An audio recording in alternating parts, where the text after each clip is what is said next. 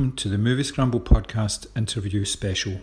In this episode, I'm talking to director Adrian Shergold, who was at the Glasgow Film Festival to present his film Denmark, a bittersweet comedy that stars Rafe Spall. Enjoy. I'm 34 years old. I've been out of work as long as I can remember.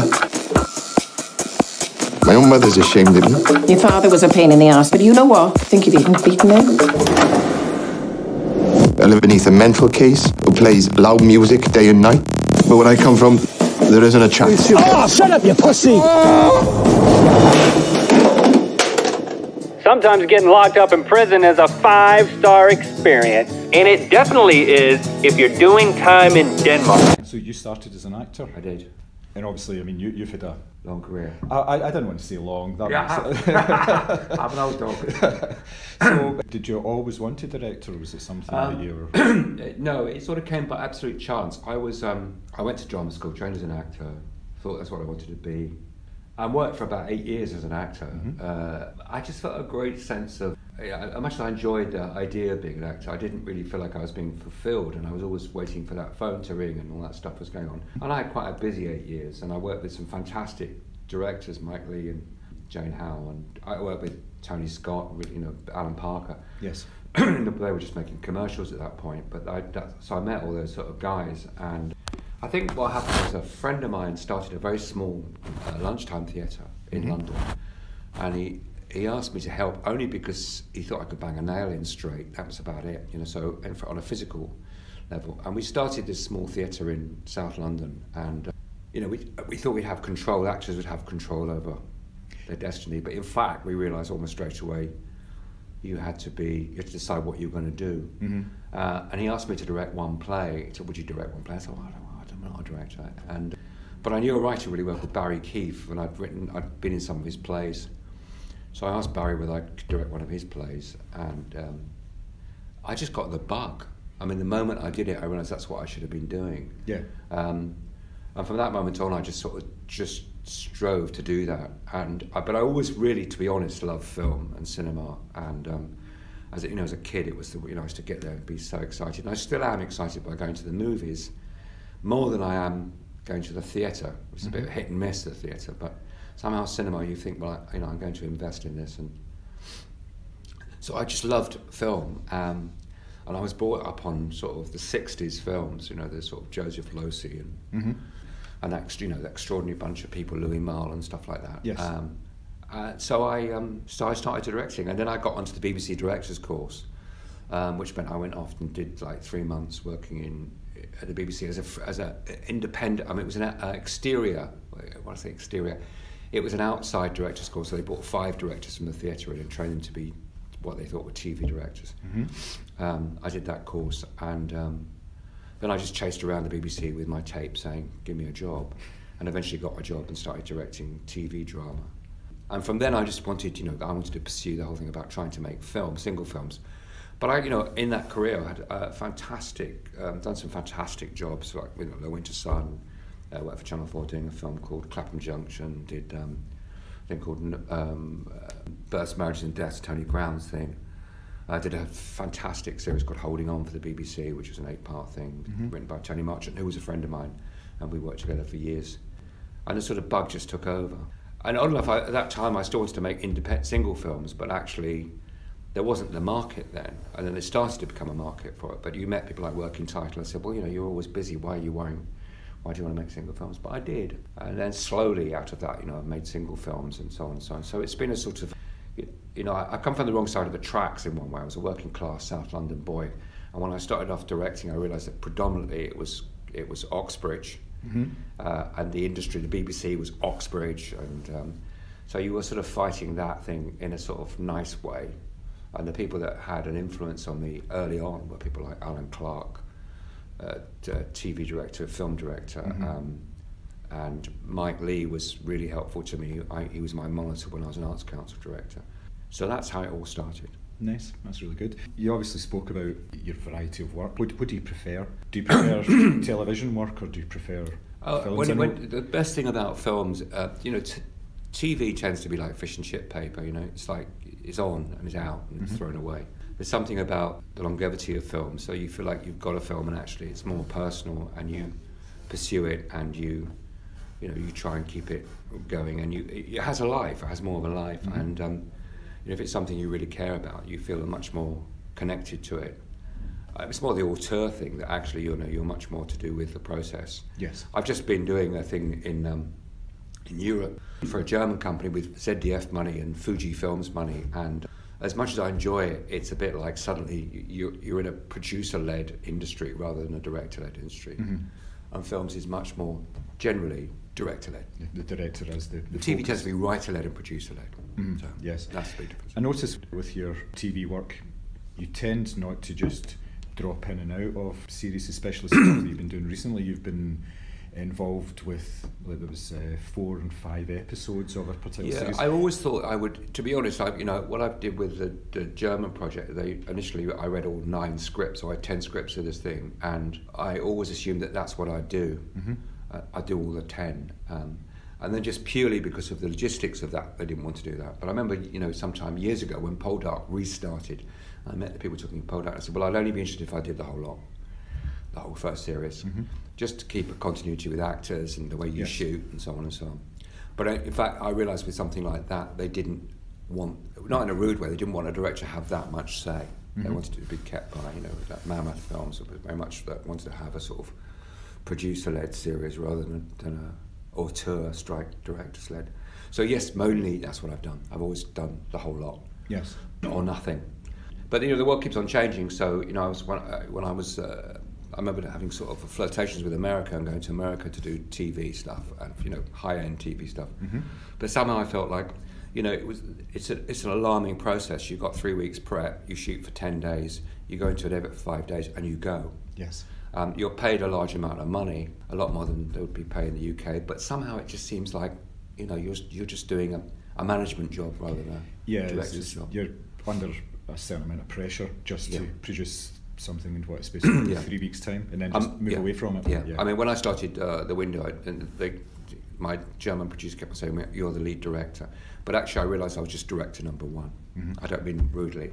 There was going to be a director number 2 who's now working, a German director, and I realised that I'm removed from it now. I'm watching all the rushes, but they're not really saying to me, I'm not a showrunner as such. So it isn't the same thing as a film would be, or a single thing, or a 4-part project. I'd like to talk, obviously, about Denmark as well. The opening scene of Denmark, just before the credits, before the actual title comes up and says Denmark, I thought it was a wonderful piece of work. It just told you pretty much everything that you needed to know about the character and the situation before he really even uttered a word. How did you pull that all together? Was that all in the script? It was some of it was in the script, but Jeff doesn't write details. He didn't write the amount. I mean, he had a single bed sit where this guy lives in, and he wakes up and he's got to do his birthday card thing. But the story filmically didn't tell you much about Herb. And that was it's my job, it's my job to do that. Interestingly enough, when we first showed that to the execs, they were quite jumpy about that as an opening scene, because actually, Joe Oppenheimer, who was the BBC producer, sort of said, I don't really like these shots that do this, but I just fought for it. I just thought it was a really good way of doing it, and I didn't want to, I didn't want to compromise on it. Yes. So I just stuck with it, and it got in there, and it's a one-shot shot. So, but you start with him, and then you drift around. There he is, and he's doing his thing, and so on and so on. So actually, for me, it was it does tell you the story. It tells you a lot of stories about him. What I loved last night with the audience was that they get it straight away. But convincing producers that, I mean, people look for hooks. Everyone's looking for a hook to start something off, and it's a gentle hook. It's not a sharp hook. But for me, the film's a gentle film in a way. It's not. You can't turn it into something it's not. And it was written by a lovely writer who has that sort of feel to him, and that's what I wanted to achieve. Yeah, it was more when he comes out of the door and he glances back, and you just know from there that there's something horrible about that place. It repulses him. Yeah, it just does, and from there you just go, okay, right, I'm in for this character, and I'm in for this film because of the way they opened. I thought it's very clever, and as you say, it is very subtle as well. So was that the case in the rest of the film? As you say, the script and the story itself was laid out, but it was up to you to... Oh yeah, absolutely. I mean, we we had to invent things for it, because obviously, I think they'd been to look at Denmark as a location before I joined, but then we went back and we had to find those streets and find a place to make it work and find the club and so on and so on. So yes, my job inevitably becomes much more to do with another way of storytelling. I mean, there was something slightly, when I first read the script, I was slightly worried that it was it felt like it fit into what was then BBC Films. It felt like it had one of those, like Pride and so on and so on. It felt like it had to have. It felt like it was in a system where you have the beginning and then you have some moment where everyone sings a song and then, oh my God, is this? And I just wanted to fight against that, so it didn't feel like it was too much of that sort of, the nice feel-good BBC films, which were some lovely films, and Pride was a great film, but you just felt like I wanted it to have a bit more edge to it, and so did Rafe. So we talked quite a lot about it, and we spent quite a lot of time talking before we started shooting. Yeah, absolutely. It's interesting the way that the stuff that was filmed in Wales was very dark and gritty, and it seemed to be very washed out. But then as soon as you go over to Denmark, and everything about that is a lot brighter, it's lighter, it's wider as well. You're using an awful lot of wide shots there, because it's a far more interesting landscape than... I know when there's obviously areas in Wales that are beautiful as well, but you didn't concentrate on those. It was very town-based. It was going up and down hills, it was cobbled streets, all this sort of stuff, which could be seen as being sort of stereotypical, but it's been done in a certain way that I like the way that it contrasted that. So I take it that was a very conscious decision when you were doing that. And it was also, it was about, for me, it was like, I live in East Anglia, Norfolk, so, I'm used to those flat, big skies, and I love them. And actually, Denmark's got the same sort of landscape, and it felt to me that, someone like Herb, who was trapped in a basement flat up a hill in a tiny village on those valleys, was trapped in that world, and to get out. So the world would change the moment he got off that boat. Everything was different. And he got to that square and everything's different. And he got to a little hotel room and slightly Coen-esque, but not, not to an extreme. And then obviously, it's a sort of fairy tale after that. But. Yes, it completely changes. You're expecting a certain narrative up until the point when he gets off, because he's there to do a particular job, and it obviously doesn't work out that way, but it was quite a nice wee surprising turn.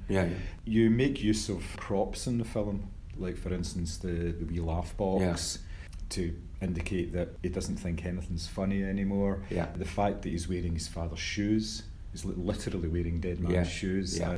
The introduction of the dog as well, which I thought was really nice. That's obviously a nice kind of, as you say, a fairy tale element. You've got a sidekick now, and it's obviously man's best friend. Was that all just part of the process? You brought all that together? We brought a lot of that together. I mean, the laughing box was it's mine. I had it at home, and I thought I'd put it in a box with it in his stuff, and it was a prop that actually became quite crucial. I mean, initially it was just intended to have one little moment. Yes. And then there was a whole discussion when we'd finished the film about how we'd bring us back to some moment. And it was sort of a MacGuffin. And I thought, well, actually, I suddenly remembered I had this little box, and that, if he took it to Denmark with him, and then he showed it to her, it would have that little moment about laughter and happiness and madness. So it was very much a last thing. It was not in the script. It was just purely invented by me to give that character something to play. It was something I had at home. And I remember on the very last day of the shoot, there was they couldn't find it. Someone had it, and I had to wait like an hour and a half for it to be discovered, to put it in that box in that room. Otherwise, it would never. And thank God I did, because it became a very important little key to it. And yes, the shoes, that was Jeff's stuff, and but it meant that you just added those little layers the whole time. Yes, I added layers to certain. Well, I felt that there was characters that didn't get an awful lot of screen time, but you were drawn into them because of this the wee touches and things like that. I mean, in terms of where Herb was brought up, you could have said he was brought up in the valleys in a little village, but I put his mum in Port Talbot because it's such a bleak landscape as well, and then in some flats that were, I just thought, this is grim. I mean, I don't know if we shot Denmark first and we shot Wales second. Oh, right, okay. I think that was just purely logistics, but it did actually make, and it felt, Denmark went very smoothly and Wales was much tougher, and actually I think that shows in the film, and it makes it work for that reason. So. Obviously, you said you were working in Denmark. You've done an awful lot of international, like you mentioned, work in Germany and everything as well. How do you find it working with international crews? Is it just the same? Basically, you're speaking the same filmic language, or what? You're speaking the same film. I've just been working with a Dutch camera. I mean, my crew on the window was Flemish, French, Dutch, German, and there was an English writer and me, and an predominantly English cast, or the major cast is English. And it was really interesting to work there because what was bizarrely interesting is that I didn't have to join in with any chit-chat. And my wife said, every time I said, you're very rude. I said, no, I'm not. It just meant I was actually concentrating on that. Yes. So people wanted to ask me a question, they came and asked me in English, because I don't speak Flemish and I speak a little tiny bit of French.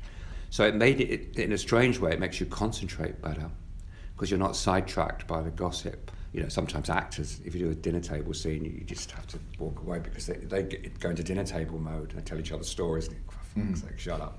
So basically, it helps concentration, and I've just enjoy it. I enjoy the experience of working somewhere different. I mean, Belgium was where we've been shooting The Window. Is a much more laid back system than the UK, and you think, wow, do they get away with this? You know, like one morning I arrived and they said, oh, the camera truck's not here yet. And I said, what do you mean not here yet? You know, we're all here, why is it not here? They said it got stuck in traffic. And I went, okay, fine. That's, and then people just more, it's more laid back. Yes. But in some ways you just sort of accept that to a degree and expect it, that's the Belgian way. It can be very frustrating because you've still got a time frame to work in, and I think in different places it works differently. I mean, Denmark was very organised. It's a very organised country. Yes. And everything clicked and worked. I mean, we had a Welsh crew with us there, and for them it was like they had to rethink their job descriptions to a degree. Yes, you have to adapt to the situation, I suppose, don't you? Yeah. The soundtrack of the film, which is very interesting, obviously Richard Hawley. You've worked with him in the past. Yeah, I did a film called Funny Cow. Yes. With Maxine, and Richard was going to write the music from that, from the word go, and I just loved him. I loved the way he works, and.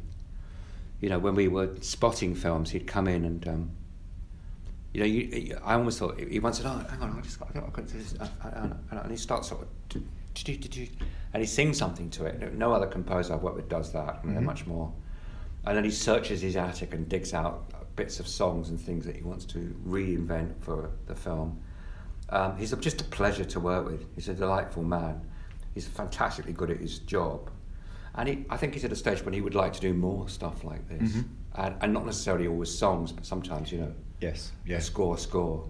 And he's actually done a musical in Sheffield, which is coming to London to the National, and I'm really pleased for him that's he's involving another sort of move forward. So is he involved right from the start of the process? Does he get to see the script, or he wasn't involved in Denmark that way, because originally they were talking about various other people that they wanted to pursue, and then they couldn't actually do it for all sorts of logistical reasons.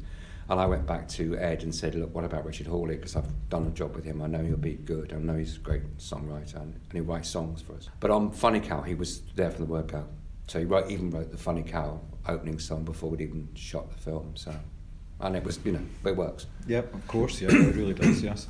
Obviously, you've been involved in so many different types of projects and films. Obviously, Funny Cow and Denmark, there's certain similarities in the sort of social aspects of people trying to basically break the circle. I think Herb says that's what he wanted to do. He had to take drastic action, break the circle. What draws you to these sort of projects? Like you say, you've been busy forever. So I think it's funny because I've always felt I love things that actually have an real strong emotional connection, and even for me personally, some of Herb's, I was watching it last night, I thought, Herb's on a suicide mission really. He's not there to get in prison, he's there to get killed almost, but it's not, we don't play that level, that degree, but you realise there's something about the mood of the country and the mood of the place, and when Brexit's going on, with the coronavirus, you feel there's a real sense of doom about the world at the moment, which I don't particularly enjoy, but I actually do get caught up in it to a degree. So emotionally, I want to get caught up in my characters, and I almost feel like when I'm working, I sort of live it. I may, but by the grace of God, go them, not me. But I do feel like I want to connect emotionally with characters. And in a way, Denmark wasn't quite as emotionally pulling as some things, but it was just for me, a very enjoyable film to make. But I do tend to do quite dark stuff, maybe because I've got a very dark side. So I'm intrigued by my own dark side. So, and as you get older, I think actually, I still have such a thirst and enthusiasm for doing it. I love filming. I just think it's a fantastic job. I call it playing in the sandpit. Obviously, you come from an acting background, so does that inform how you actually approach working with actors? To a degree, it does. Obviously, when I'm shooting something, I've got to have my film head on because it's how you're going to shoot it. But to a degree, I often know what I don't do. A lot of directors would actually bring actors on the set and rehearse and then send them off to get ready. I usually spend, just on a very simple way of shooting, I usually say, can you get the actors ready and we'll start rehearsing and then we're going to shoot. Mm-hmm. We don't have a little gap in between where there might be tweaks to do for lighting, but not a whole long gap. Because I always feel like actors, rehearse something, go away. By the time you come back, they've sort of lost some of the impetus. And I sometimes start shooting this, but not when I'm shooting on the old days of shooting on film, you couldn't do this, but with digital, you can actually start shooting sometimes when you're not quite ready. Mm-hmm. And in a way, the thing develops, and you see a bit more you can get out of that shot, and a bit more. So the shot can develop. And in it, the actors can develop it, and you get actors who have a real sense of film and do it. Rafe's one of those. Mm-hmm. Ray Winstone, I just mentioned him. He's another actor you can do that with. You know that he'll actually keep on developing as you go. Yes. And enjoy the pleasure of it. But it is it's got to be a sense of trust between the director and the actress. Otherwise, sometimes you're asking them to do things that they don't feel like they're very comfortable with. I mean, I did a series called Mad Dogs with Phil Glenister and John Sim and Max Beasley and Mark Warren. And I used to take the chairs off the set because if the chairs were on the set, they'd sit down, the bastards. And that goes towards the momentum of the piece as well. Yeah. So I start a scene with those guys and say, look, this is going to start down here, but by the end of this scene, I want you to have gone through the villa, out, across the garden, be by the tennis court. When you finish this scene, they're like, what? Yeah, just come on, let's see if we can do it. Mm-hmm. And then we'd work out the shot to make that work. So what's next? Obviously, you've mentioned the window. I'm just finishing off the window, which is, that is a sort of...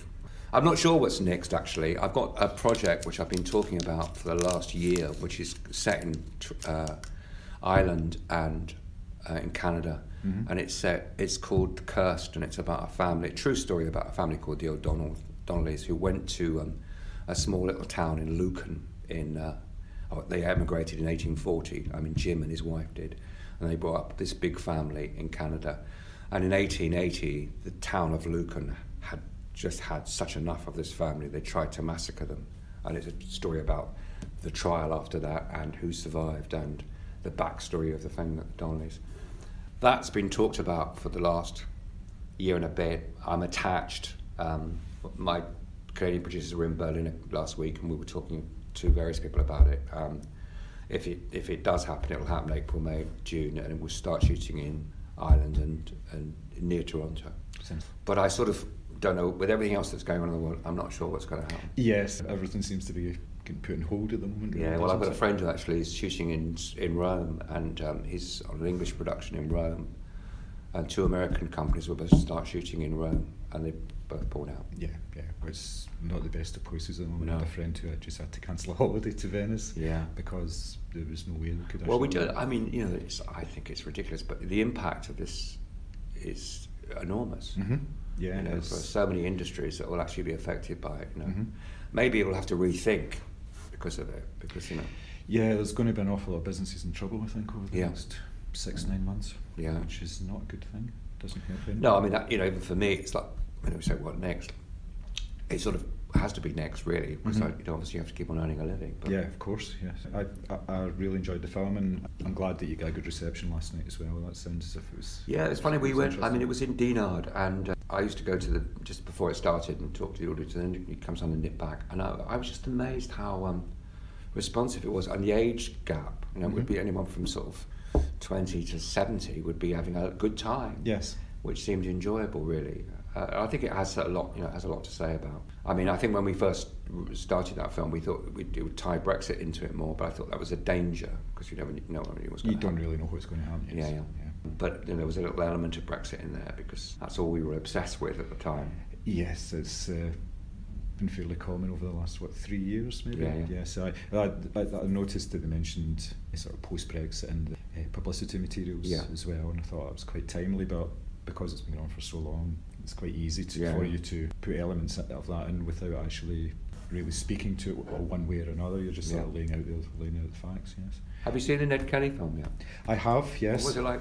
It's excellent. It's beautifully shot, and I really like the fact that it's a completely unreliable narrator throughout the whole film, because it comes up at the start saying, "This is not a," and then that fades and it just says "true story." So it's just excellent. Josh Mackay, again, just he disappears into roles. He just becomes these guys. You forget that it is actually Josh Mackay. A lot of the time, because I've kind of followed him sort of throughout his short career, and the variety of work that he does is just absolutely fantastic. But yes, it's a great film. I thought the sort of the smaller roles in it as well, Charlie Hunnam, and so it's just a great film, and it doesn't feel like 2 hours and 10 minutes. It feels really quick, really rapid. I saw one of his first films, was Snowtown, which was just a gobsmacking film, I thought, and disturbing. Yes, it's quite raw in a way, because it was a difficult time for people to live in and everything, so it doesn't really pull his punches in that respect. He kind of shows it as it is, you know, the things that people had to do to survive, and the fact that they were regarded as being second, if not third class citizens within this very sort of harsh environment. People tended to come together and work together, but anybody with any sort of criminal background were just almost shunned and everything. It's quite a powerful film. I don't know how well it's going to do because of that, because it's interesting. It's a difficult film to market.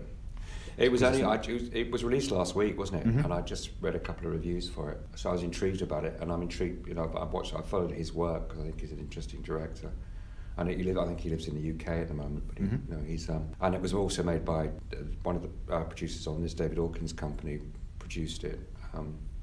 So I was intrigued about how well it was going to do, and they had quite a battle making that as well. But yeah, I'm sure they did. I mean, it must be an uphill struggle trying to get funding for a project that you believe in and you believe they can find an audience, yet you're having to persuade people to part with money. Absolutely. Millions of dollars a lot of the time in order to produce something, because obviously they're doing it because they're expecting a return on it, but you're doing it more for the artistic reasons, trying to get a piece of work out there, something that's maybe got a message on it. But that's the kind of stories that you hear all the time. The projects that they never seem to, or they almost get there, but it's just the funding is pulled at the last minute. You know, there's been a lot of examples. Terry Gilliam. So he's spent his whole career trying to.